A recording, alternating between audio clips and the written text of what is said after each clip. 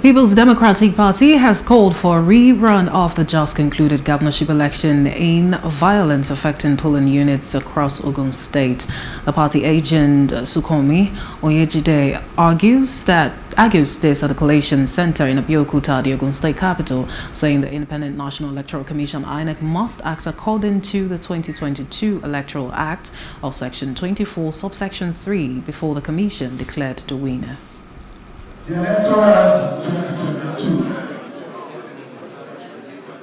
Section 24, subsection 3, says, where an election has commenced and there is reason to believe that there is or has been substantial disruption of election in a polling unit or constituency, the Commission shall suspend the election and appoint another date for the continuation of the election or the process.